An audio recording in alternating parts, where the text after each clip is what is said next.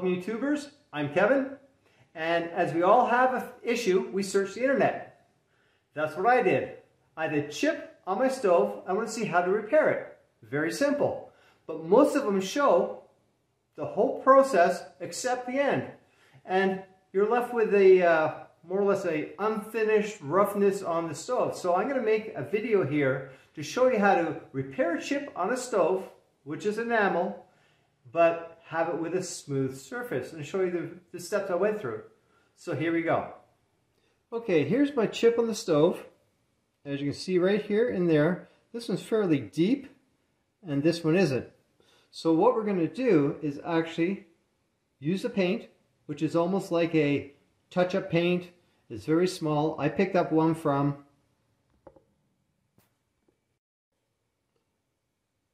Lowe's.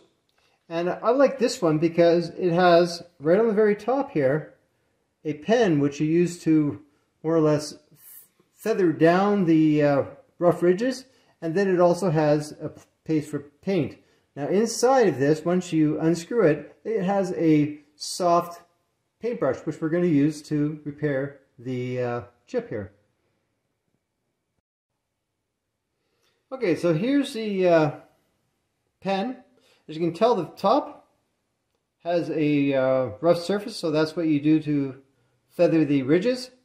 When you take the top off here, it has a precise pen, so you can actually do small little repairs. And then if you unscrew the whole thing,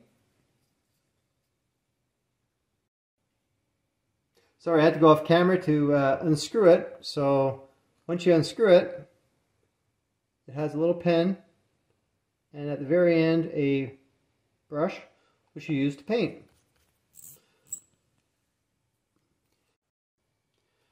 You take the pen and very lightly just rub the edges. That will make it nice and feathered and rough for the other paint to adhere. Once you have what you like to feel, in other words, no ridges, then you're ready to wipe it down with a damp cloth, and then wipe it again with a dry cloth and let it dry for about 15 minutes until you think it's dry. Make sure it's dry before you apply the paint. So now we're ready to actually put some paint on it. So shake it up, make sure it's nice and shook. Then you can take the pen here and just do a little dab. You press on it and the paint will come out eventually. And this is for very small type of cracks. Here we go. Then don't touch it and just smooth it out. And do the same thing over here, so you can actually, if you want, do some nice little thin coats. Make sure it touches the edges.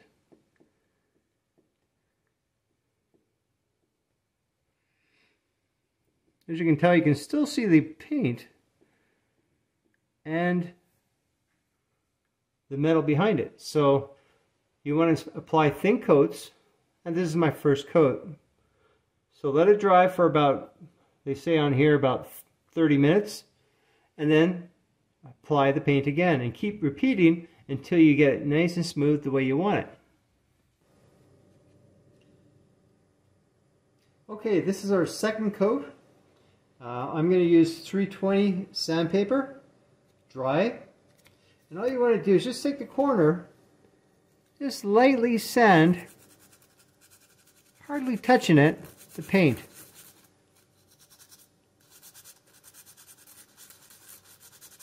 You can feel that it's not smooth yet, so put this aside. I'm going to wipe it off. And do another application. You keep doing this until it completely fills up.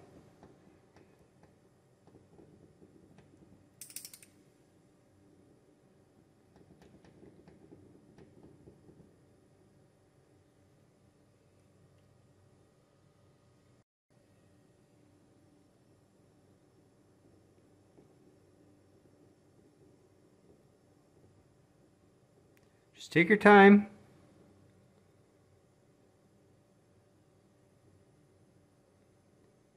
Eventually, everything will be filled up.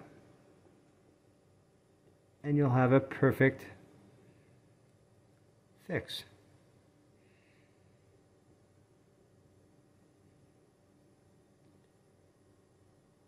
There we go. That's the second coat. Now I like to use the pen, which you've seen what I did here, to apply very thin layers. If you turn around and use the brush, you're not restricted to anything other than what's on the brush. So you can put a lot on, or you can put hardly anything on. So I believe the pen is an easier way and method to cover up these very with thin layers than the actual paintbrush. So let's see how it turns out. This is the final product. It's right here. You can hardly see it. And that's about 5 coats. Sanded, painted. What was nice, and what I did find out, is if you made a mistake, simply put the paint on it and then wipe it off, and you're starting from scratch again.